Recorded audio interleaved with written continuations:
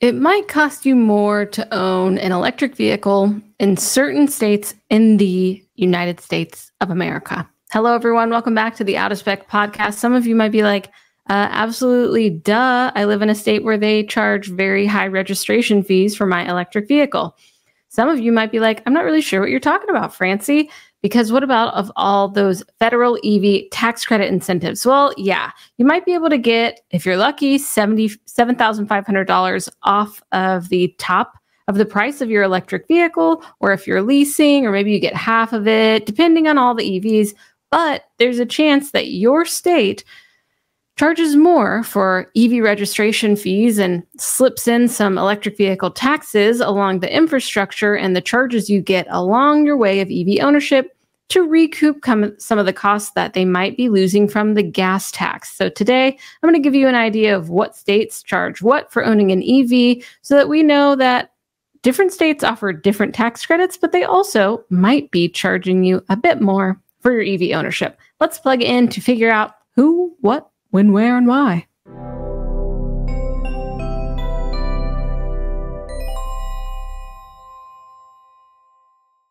This episode is made possible by the support we get from Fort Collins Kia. If you are in the market for any electric Kia, not only do they never add market adjustments, they will deliver your car to you anywhere in the 48 contiguous states for out-of-spec viewers. More information in the link in the show notes. In 2024, various states in the U.S. have implemented different fee structures and incentives for electric vehicles.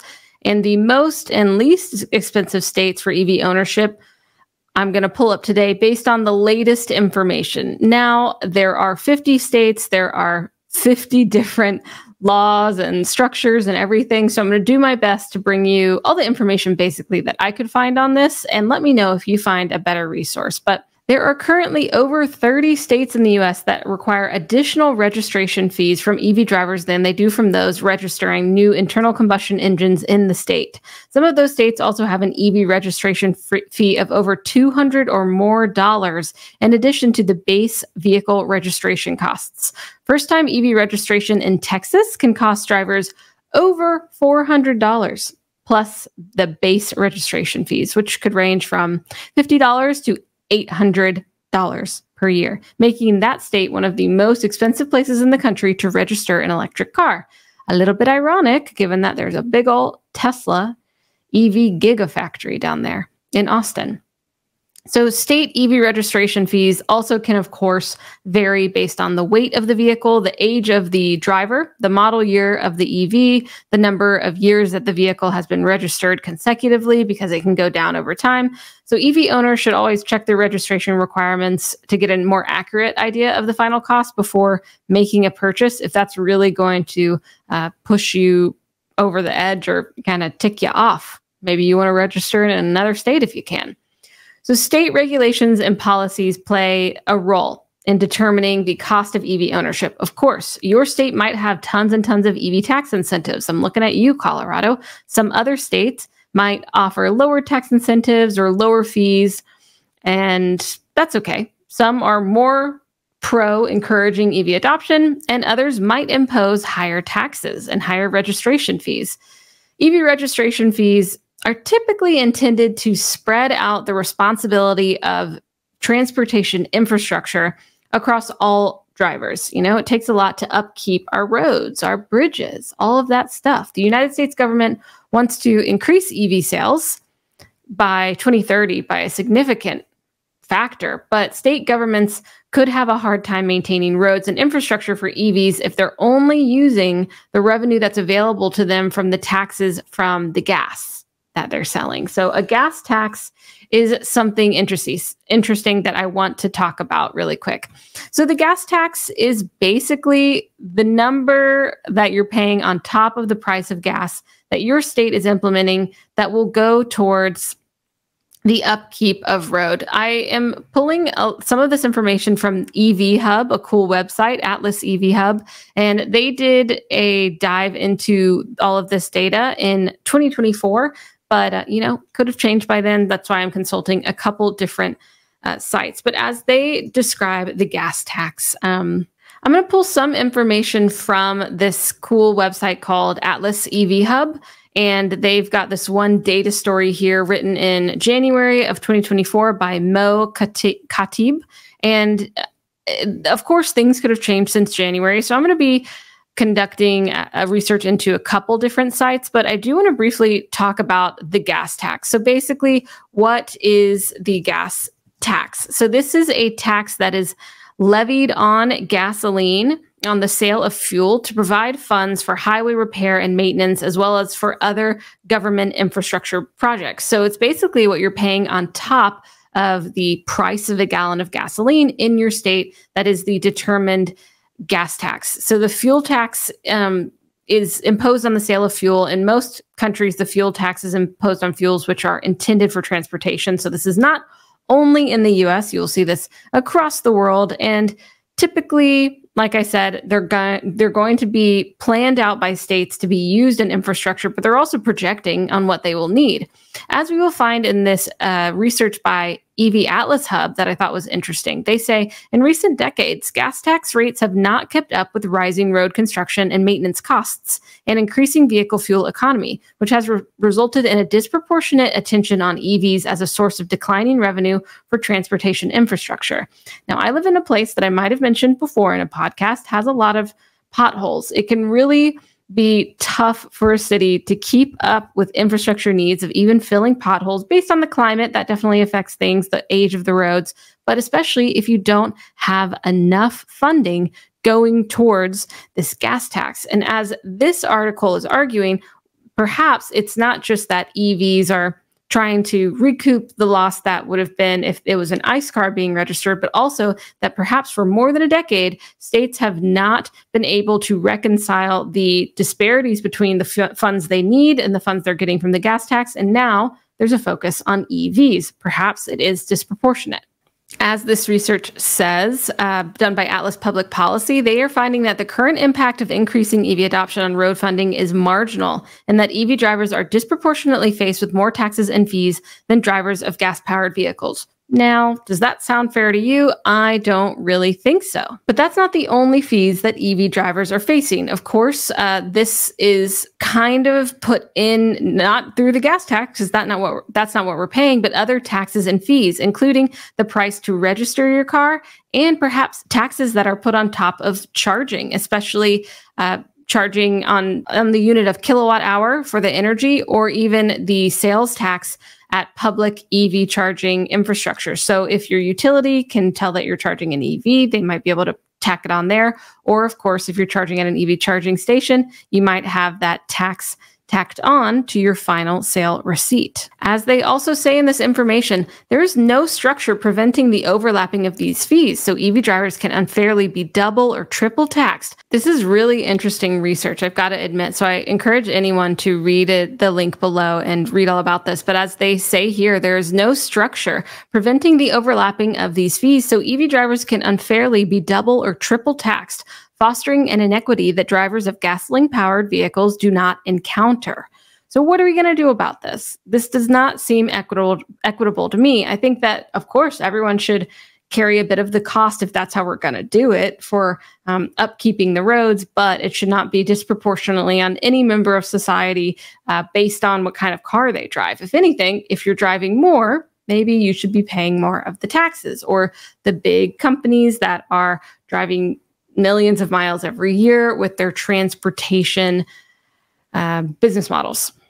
Of course, this begins to beg the question of, this is just going to make EVs less and less affordable if at the time of registration every year there are hundreds of dollars placed on top of the normal registration fees.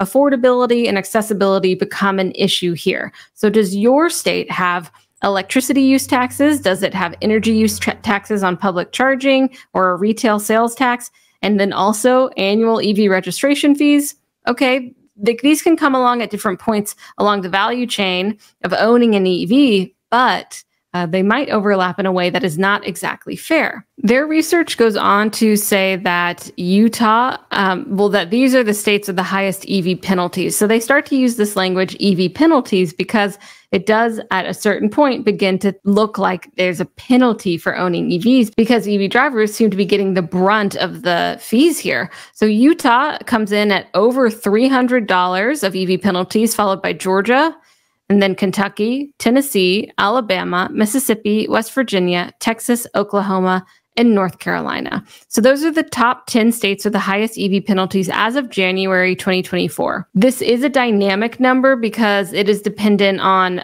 those three different kind of quote unquote penalties that we were talking about. So not only the registration fees, but also the fees that come in with charging publicly and privately as well. It's important to note that some of the taxes that EV drivers face may not be intended for road infrastructure. So again, these might be those sales taxes or electricity taxes that are not dedicated to roads that are apparently, what a lot of these fees and taxes are presented as trying to recoup the cost from the gas tax, which does go directly into transportation projects. If we go over here to NASDAQ's site, I'm sure you've heard of that, another article from 2024, early 2024 on January. So they also begin to list the following 9 states where you will pay more than other motorists each year for driving a zero emissions vehicle, a battery electric vehicle.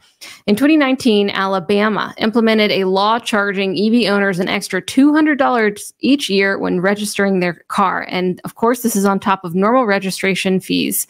So for plug-in hybrids, this fee is $100. In Arkansas, they also require EV owners to pay an additional $200 annual registration fee. It's a flat fee applied to all EVs, no matter any differences in size or weight or age, and plug-in hybrids get the $100 extra per year. And then hybrids also pay $50 on top of that annual registration fee.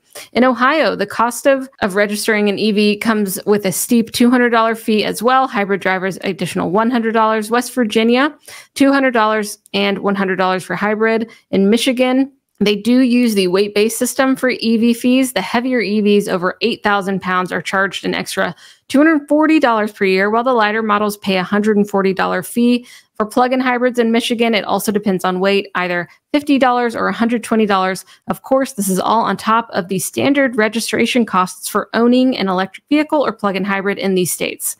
In Georgia, they automatically adjust their EV fees every year based on a formula that includes fuel efficiency data published by the U.S. Department of Energy. So this is a little bit more dynamic, but still. In 2023, EV owners in Georgia paid an extra fee of over $200. Plug-in hybrids don't incur this fee. In Washington, EV owners pay 2 separate fees that add an extra $225 to annual registration costs. The first is an $150 electric car fee that the goal is to make up for that lost gas tax fee. And then on top of that, a $75 transportation electrification fee.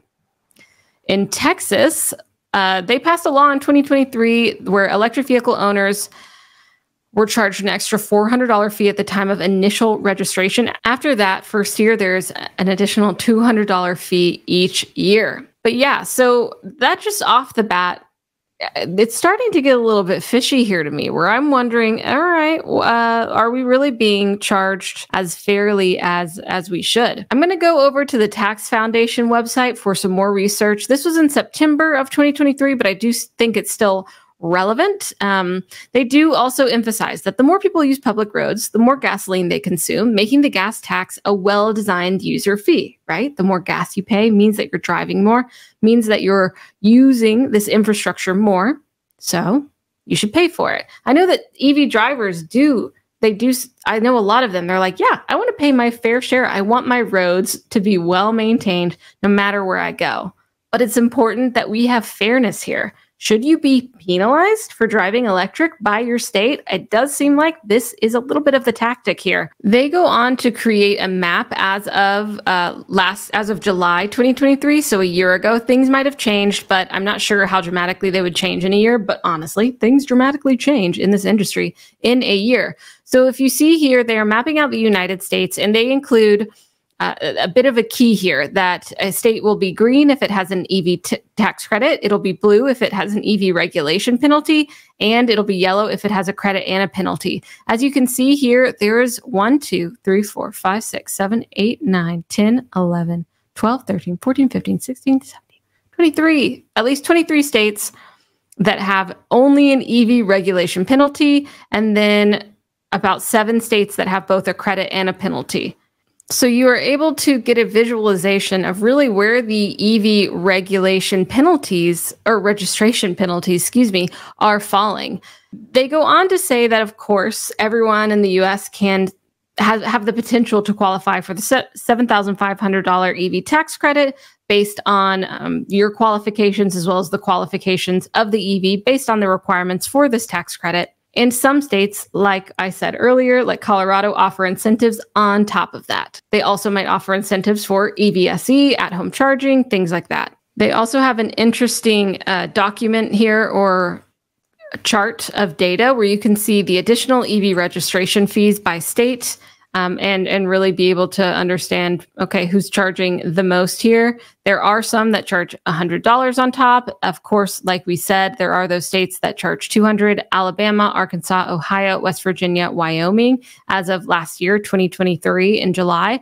And this can change every year. This can change with laws and policies and infrastructure, but it does seem very significant that we are a little bit critical of these. In some states, fees equal out to be relatively similar to the average tax that drivers would pay if they drove a car with a combustion engine that uses gasoline. For example, in Washington, the gas tax in 2023 was about 50 cents per gallon. So if you consider that a resident drives 10,000, 11,000 miles a year, the car gets 35 miles per gallon. They pay about $155 in gas taxes annually. If their car gets 20 miles per gallon, they'll pay closer to $300 in annual gas taxes. Meanwhile, the cost to the regular EV person, your registration fee for an EV in Washington is over $200. So it doesn't exactly seem to be that proportionate, because it seems like we have a little bit of a butting heads here, where states might have tax incentives so that you can take advantage of owning an EV, but you might be disproportionately charged based on owning an EV as well. And I think it's a good question here to understand not only your state policies, so definitely let me know, what state do you live in? How does it compare to the ones that we talked about today in terms of EV ownership costs? And let me know, have you considered the financial aspects of owning an EV in your state? Of course, a lot of folks maybe think that the price tag might be more of an upfront cost. You have to put in charging at home, but then from there, it's a lot less maintenance. You just charge at home. You can go wherever you want. So does this seem quite fair to you? Does it hurt when you get your EV registration every year, when you have to renew your tags? What are the biggest factors influencing your decision when you got an EV? What did EV registration fees come up? I think those folks who are really locked in on affordability definitely take that into consideration, like our friend Cameron, who came onto the podcast recently, when he really went into all the detail of what an EV lease would cost him for a Nissan Leaf. I wanted to look at this research here that was also conducted by Atlas Public Policy, and it shows a little bit about where the revenues came from that were used for by states for highway maintenance. So as you can see here, most of it at 19.2% came from those motor fuel taxes on the state level. Behind that is the other option, whereas 15% came from the motor fuel taxes from the federal funds. Registration fees was 15.7% as well. Of course, this differs from state to state. They additionally have a nice map of the U.S. here and the battery electric fees by state. They get darker as the price goes up. We can see that all states have a little bit, almost all states have a bit of a EV fee, but they go as low as $60, $50, and as high as $225, $203, $200 on top of what you're going to pay to register your EV, just as a vehicle, just your basic registration fees. They go on to show a map of the ratio of annual battery electric fees to gas tax rates per gallon of 2023. The states get a darker shade of blue as the disparity grows. So as they write here, this figure shows that some states, as indicated by the darker shades of blue, have much higher battery electric vehicle fees compared to their gasoline tax rates than other states. In general, a darker shade means that a state's fuel taxation policies are less favorable to EVs. The value determining each state's color is the ratio of its annual battery electric fee to its per gallon gasoline tax, and is only meaningful when compared across states, of course. For instance, the map shows that the ratio of 1,000 in Texas, which has a $200 battery electric fee and a tax of 20 cents per gallon of gasoline. It is more than 5 times that of South Dakota with a value of 179. Of course, this is all relative, but you can definitely see that it differs from state to state. They also have an appendix of every state and their, at the time in 2023, battery electric vehicle and plug-in hybrid, as well as hybrid electric vehicle and public EV charging taxes. So what might be the solution here? Of course, us all becoming aware of this is really important. Is your state really doing what we think is fair? If there's a flat fee, is that really fair when the dynamic fee related to the gas tax varies based on how much you drive and thereby how much you are impacting the infrastructure and using it? Perhaps the only way to really make it fair would be charging EV drivers to pay a registration fee that is the same as the average gas taxes paid for the average new vehicle registered in that state. And then it could be a bit more along the lines of reality than just some number that perhaps impacts EV drivers far more than their internal combustion engine counterparts. Of course, you've got to consider that EVs do have other benefits. They are not emitting greenhouse gas emissions every time that they drive on the road. For every 1 gallon of gasoline burned in a car, 20 pounds of carbon dioxide are released into the atmosphere. Of course, along with that, air pollution, there's also a lack of air pollution with EVs. There's also a lack of noise pollution. I love the fact that EVs are quiet. Of course, we could try to also include maybe an EV's mile MPGE, but we're still trying to figure out exactly how to equate the range and the efficiency of an electric vehicle with that of internal combustion engines. It's not apples to apples.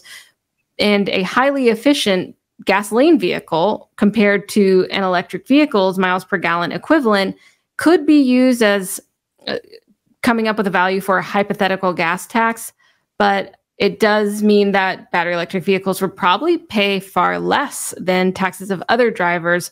But again, there's less external costs when it comes to the emissions that I was saying. Of course, EVs still contribute to wear on the roads, congestion, traffic, collisions. So there are some things that are similar from ICE to EV.